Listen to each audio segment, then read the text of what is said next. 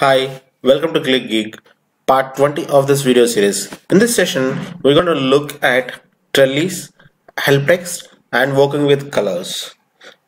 Right? Quickly jump into Qlikview desktop, and then we'll see what are Trellis and where we can mention this help text. I'm going to create a new application. I'll be saving that as V20. So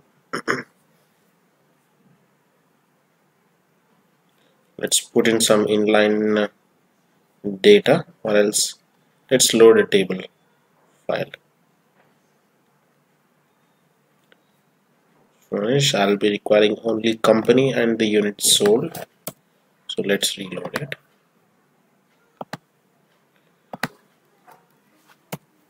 So we have this data, so it's a unit sold by company. So now we'll be plotting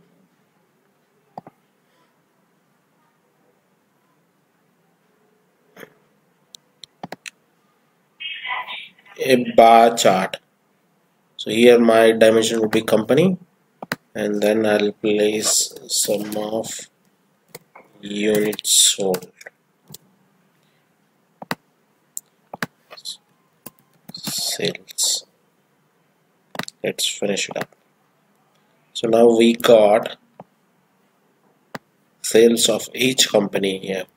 So let's go to properties. There in general, so we have error messages. So go to dimensions. There you can find Trellis. Just click on Trellis and it will ask you to enable Trellis. Just enable it, and if you make it auto, then okay, then okay. Now see what is happening. So it is creating a series of bar charts depends on the dimension values, means first dimension values. So here we have, let me count the number of companies that we have. Text object, and I'll be counting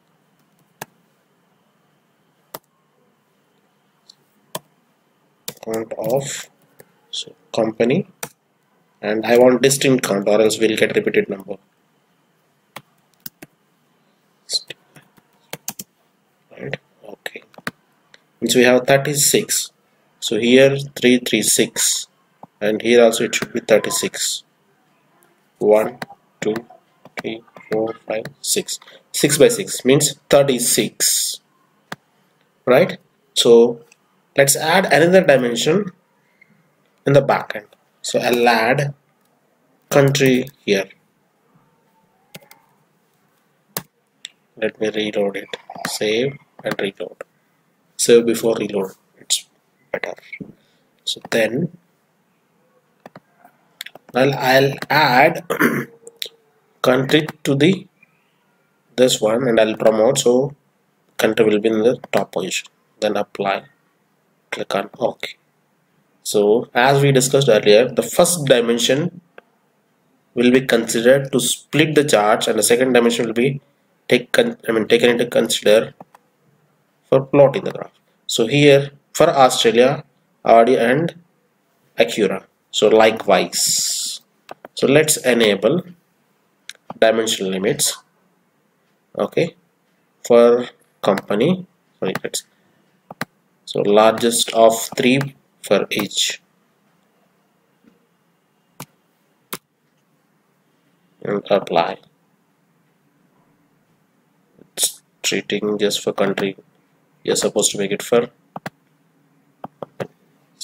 3 and apply.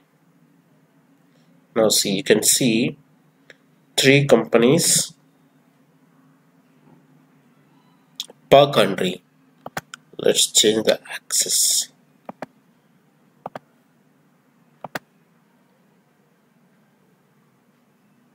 It is representing more than 3 companies.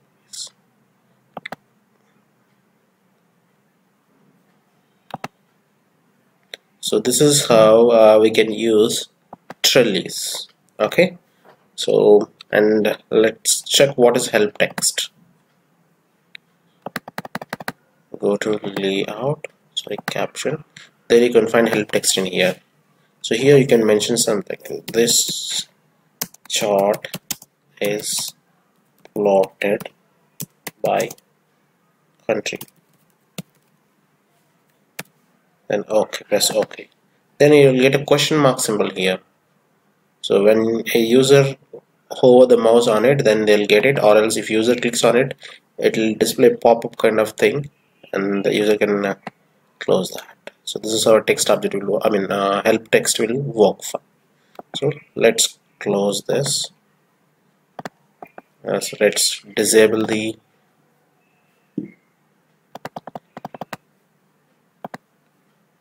Trellis. Sorry. So go to Trellis and ignore it. Apply. We'll get dimension. So just remove this. Apply company. Here we are getting 3 because we have enabled dimension limits. So just disable the dimension limits. Now we'll get it this way. So we have seen about Trellis and help text. Let's move on to colors. So colors are the most time taken process in Qlikview. So if you manage it intelligently, then you can get rid of that, or else you'll be into the trap of time lapse. So for managing that, the first recommended one is, let's create a chart and go to properties, any chart, and there you can find a colors one. Here you set the first 18 colors that are required for, or else that are used in your organization. So the order should be the same one. Okay, so let me select. So I want this color to be first. Okay, and second value should be this. Third color should be, so value in the sense RGB values.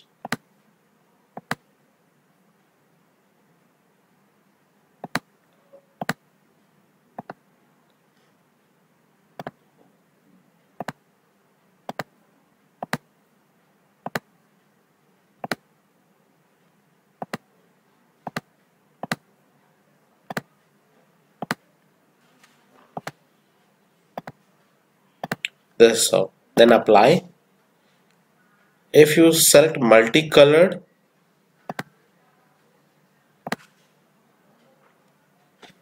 so just remove this persistent.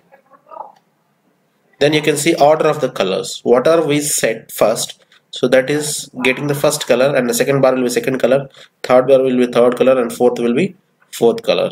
Let's sort this is by Y value. Remove this A to Z, sort by value, so that we can get the graph in descending order. In that case also we are getting the colors in the order which we have set. So this is how you can save some time. And the other part is, second part is, so there are some cases where in which user is required to add colors to the text objects. So in that case, so before you start developing it, so let's go to, create a text object, go to color properties, and on the fixed, you find the custom colors here. So just select a box and add the RGB values, whatever your company will be using, and then assume like 242, 187, and 110 are the color which my company is using. Assume. So, and then add it to custom color. So you don't have to specify the RGB color every time. And if you want to add a new custom color to the palette, just select that and provide the values like 232,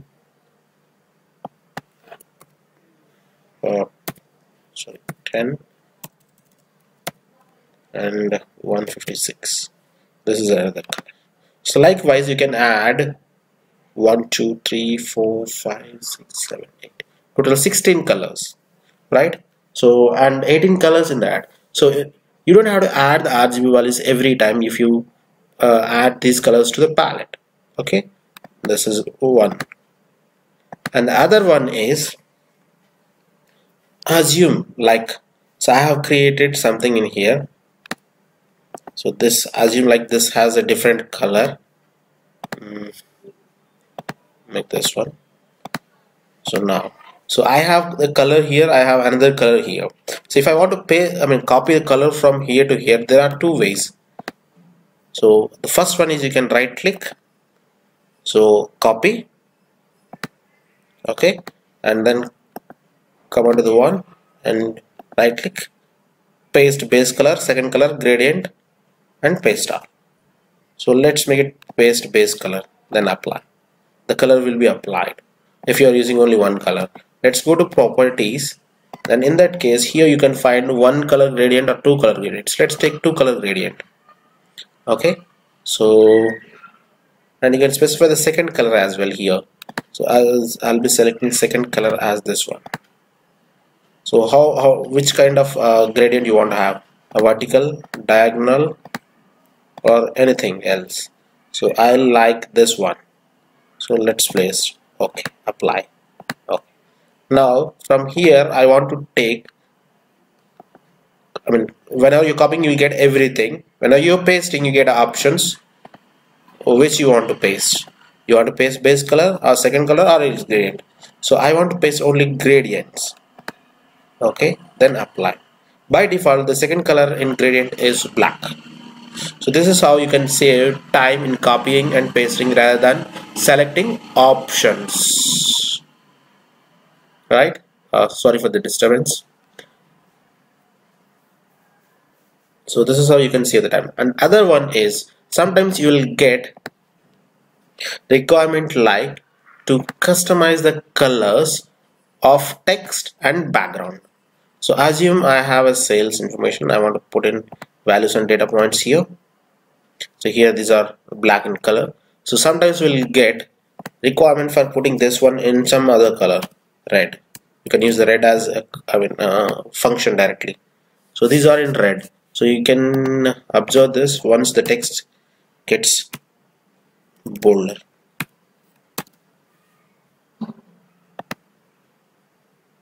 This is red now. So the same way you can specify the colors for the background as well. So instead of putting the default colors, so let's have all the balls in green color. Apply. Right? So assume you want to specify a color which is not as a function, then RGB off, then you can give an R value, assume 25, and G as 156, B as 36. So this is the color which we are producing after after providing the RGB values. Assume you have created many number of chart and you want to change the color after some time. So in that case you have to reach this place and then you need to change the color. So rather than coming to each and every chart property and opening it, modifying it, it is better to create a meaningful variable in the backend. Sorry, in variable or window. So create v bar color. So assign a color to it. So I'll be putting RGB of 234, 116 and 213. Okay, now go there, open the, so here we have variable v bar color, then apply, then you will get a color. Okay, so this is how you can manage the colors very easily. Assume you have multiple colors for multiple brands. In that case what you can do is, so let me export this and values to Excel. So my requirement here is I'll be generating RGB colors, so randomly R, G and B. So this will be equals to random between, so the values are in between 0 to 255. 0 to 55. So I'll be pasting the same thing out here and here as well. Okay, let me do the same thing.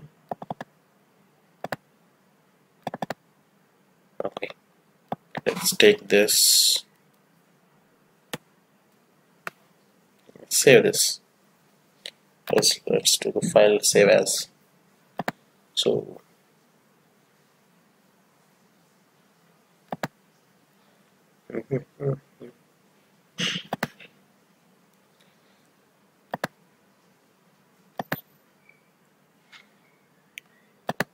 go there,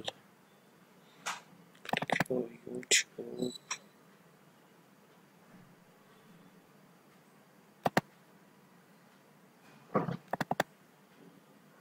Okay, some make it as data, sorry, color data, color data. Let's save it. Now open Qlikview and load that file into Qlikview.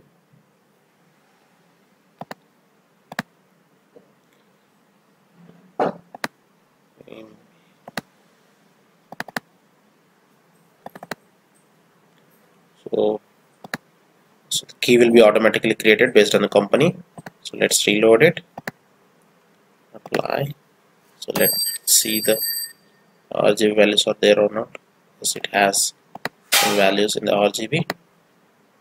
And come to this, then go to click on plus symbol, go to background.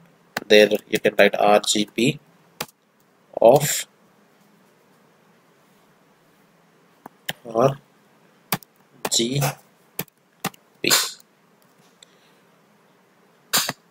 Then apply. Then you can get the multiple colors. Assume like you have a color code for each and every brand. In that case, you can assign the colors so as the company has specified standards for those particular brands or for products or for anything, any category. So this is how you can manage the colors very easily, and this is the efficient way to manage the colors as well. Okay. And other one, we have another function called ARGB. So what this has is, let me try that, RGB of some color, 234, 1009, 213. So this is the color which I am applying statistically when all the way. So let's take some color which is 87. Oh my God. 12. So this is the color. So now what, this is not having any anything to make these colors lighter or brighter. So for that we have a ARGB. What this ARGB will do is it will take an alpha value to make these color brighter and lighter. So if I specify 30 as my value, let's look at the color. So it will it's disappeared. So 1, right? You make it 100, like. So this is how you can use ARGB to apply the alpha values. Okay, there is another one apart from the RGB, that is HSL. So you can also use HSL function to set the colors. 9, 12, 34. Let's see what will happen. So you set 0. So 1, 0. This is how you can apply HSL as well. And assume if you want to have a color mix, so in that case just click on this definition, three dots which is there in definition, go to file, select on color mix wizard, then click on next. There you can write your expression. In our case, that is sum of units sold, and go to next. There you can specify the upper limit and lower limits, so, and you can also specify the intermediate limit as well. Then if required, then press next, then finish. So the expression will be pasted. Press OK, apply, then OK. You can see, so here the highest value is colored with the green color and the lowest values are colored with the red color, and this color intensity is also changing, depends on the values. So this is how you can play with colors in Qlikview efficiently. Thanks for watching the video. Please subscribe.